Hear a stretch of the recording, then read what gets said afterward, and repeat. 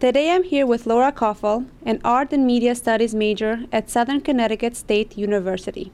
The reason I chose to get into art was I grew up with it a lot. My dad is an art teacher for an elementary school, and he's also a landscape painter, so there's art all over the house, and we always went to museums, and I just grew up loving it. My dad went here, actually, for his art degree, too. And I think coming to Southern was a good decision because I learned a lot of good techniques and good practices in the art department. All the teachers are great. The medium I chose to do a printmaking concentration, which was a lot of fun. It's lithography, silkscreen, woodcut, linoleum cuts. So it's a lot about the process, which is really fun, but I also do a lot of drawing and painting too. A lot of the pieces that I do are either nature-based because I'm from a more country town, or body image-based because there's a lot of problems with body image in especially young girls in America because of the media, which is my other major. So I like to kind of try to incorporate the two of them together. How did your media studies influence your artwork? There's a lot of media, especially in entertainment and in fashion, that shows bad body image standards for young girls. The models are all rail thin, and there's just a lot of looking down on women, a lot of subjugation, and I think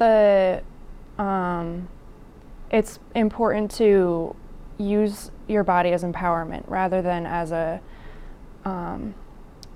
tool to be not necessarily famous, but a tool to get everyone's eyes on you. I think it's important to embrace what you have, and also whatever flaws you may have.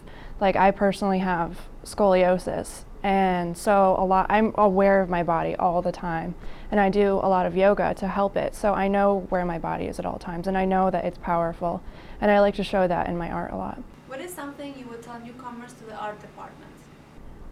If I had advice to give an art student at Southern, it would be, even though all of the general lower classes in the art department seem like they're not really worth it, they absolutely are. You learn so many good techniques. 3D is a really good one. If you're not used to spatial relationships, that's a really good class, and 2D gives you a lot of information about color and design, and all the classes just kind of build upon one another, and all of the teachers have a different look at it. So if you don't like one teacher, there's always at least 2 or 3 more that you can try too. And once you find that teacher that you like, keep taking those classes, and hopefully you can find a niche and find a major in it.